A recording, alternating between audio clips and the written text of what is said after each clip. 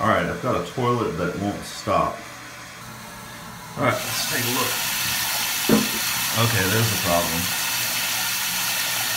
This has come off. It probably means it's broken, so yeah, you can see right there. So this needs to be replaced. And this looks like it's leaking too. See all this water coming out of here? So we're just going to do both at the same time. So you can buy this in a kit. So let's start by turning off the water underneath. Alright, the water is off. You're going to need an extra towel, because when we take this thing off, the water that's inside of the tank down there is going to leak all over the floor. Okay, this is the kit you want to buy. This is about 10 bucks. It's got the flapper and the fill valve, and I mean, these last about 5 years or so. I mean, you can pretty much say, you know, hope to get about 5 years out of one of these, you know, before they need to be replaced. But for 10 bucks, pretty easy fix. Okay, you need a pair of pliers and a towel. We'll start by putting a towel down just back underneath the toilet there. This is already off, so you'll notice we've got two things here holding this on. This first one is what is a compression fitting that fits this on, and the second one fits the filler valve. So we're gonna start by undoing those. Let's just see how tight they are. Oh, that's actually pretty loose.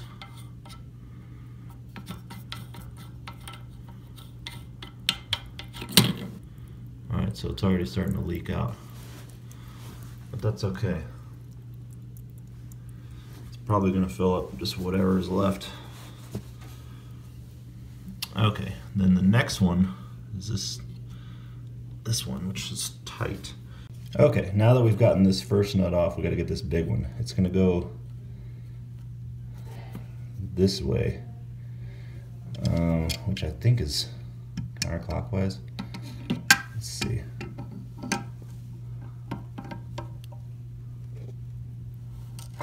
Okay. Once you get it loose, there we go. Take that piece off. Should start, the rest of the water should start leaking.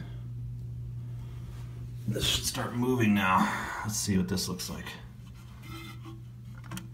There we go. Oh, there goes all the water. Now this whole piece should just come right out. Set that in the sink.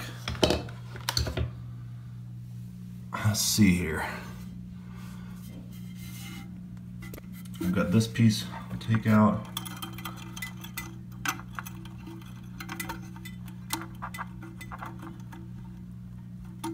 It's just a little clip here. Man, that was loud. Alright.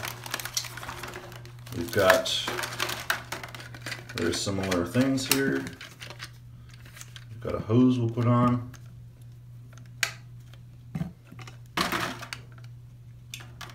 Okay. This goes on for your overflow. Let's see. These are little adapters in case you need them. We might use them.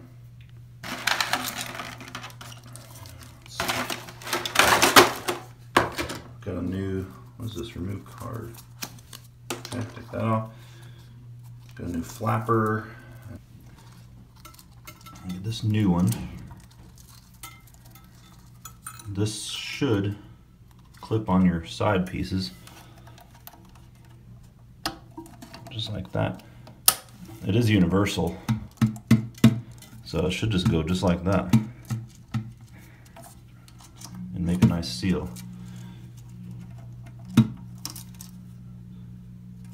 Alright. Next, we need to adjust this chain so that it basically attaches at this. So this is not tight, but sort of loose. So what I'll do now is I'll connect this like that. So now I've just shortened the chain. Let's see.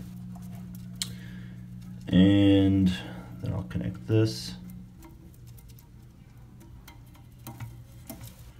I'll see how that works. There's a little bit of play right here. I don't know if I want that much play, so what I might do is just take a little bit of slack out.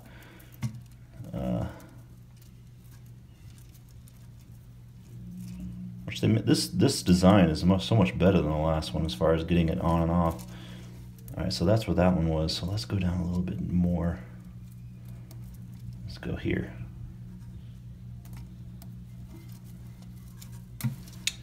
Okay, and we go on our thing. Ooh, that's actually too tight. Great. So we went too far down, so we'll take a little bit off. We'll come up like 3 or 4 lengths. And go up. And you got just a little bit of play in there. All right, step 1 done. Next, we will take this stuff. See what we got here.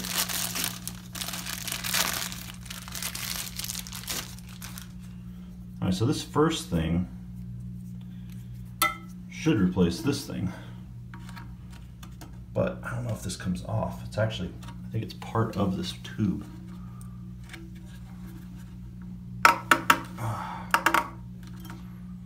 Maybe it'll come off. It's turning.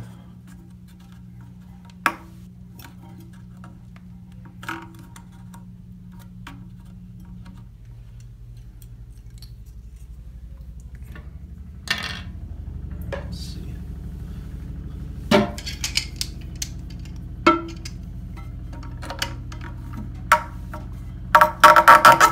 There we go. Just use some pliers. Took that piece off. And then we've got a new piece that came with it. It should go something like, should go just like slide on here. There. Okay, so for the next part, I'm going to take this rubber washer and put it on first, because you need to have a rubber washer on the inside of the tank. So we'll put that on.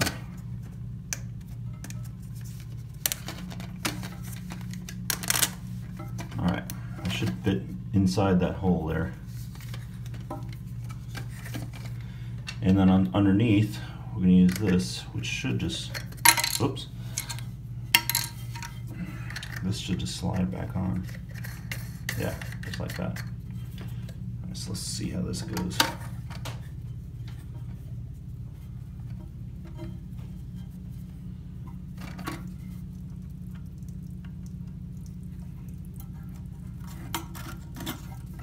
You can do this however you want. I'm going to put it over here, I think.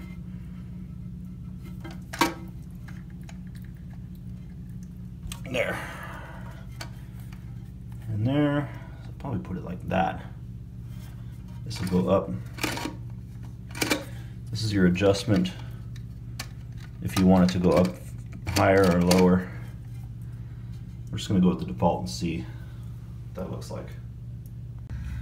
Alright, so once you get it in there, you got to take the old little cap off, nut off.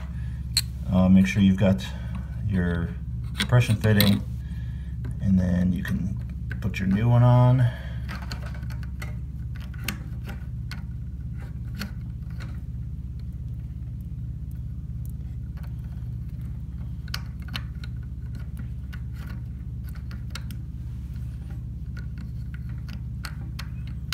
Come on. There we go.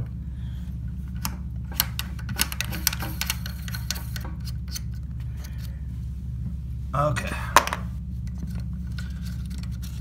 Should be able to just finger tighten it.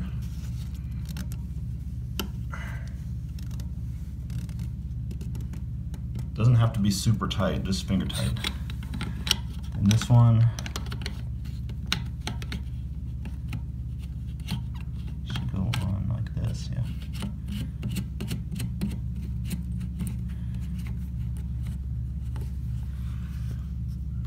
Okay. Again, just finger tight, not super tight. Okay, now we're just gonna get some water on here, see if it's leaking anywhere.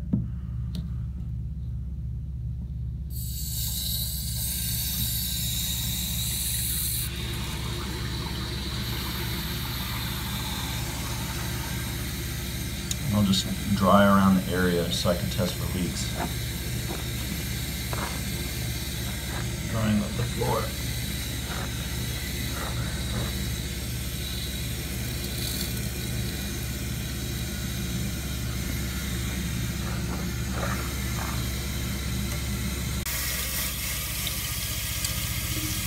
Okay, you can tell the washer's going on the other side of this wall because it's shaking the water nicely. There it goes, it just stopped. Alright, so let's test a flush.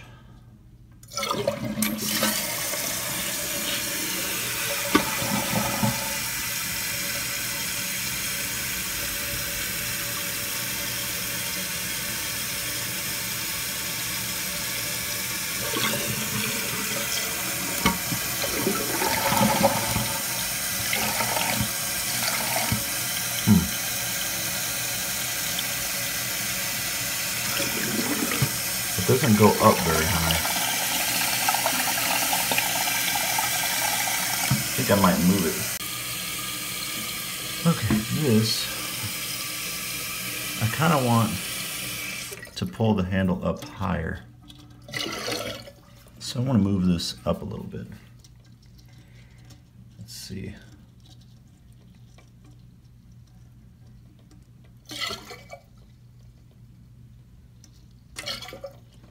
Let's go up to here.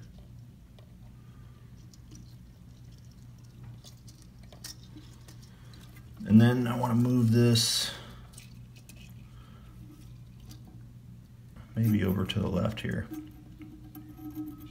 to one of these other holes. See what this does. Okay, I'll see what that does. Yeah, I like that better.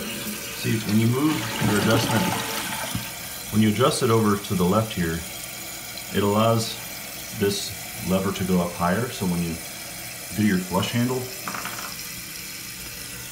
you can see when you do your flush handle, you'll actually have more space to travel. So that's why I'm going to leave it right there. So you can see I've got just a little bit of play in the chain. Should be good for another few years.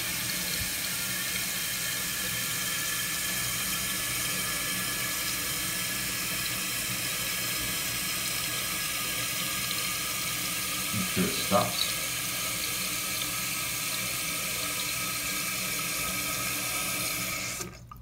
There we go.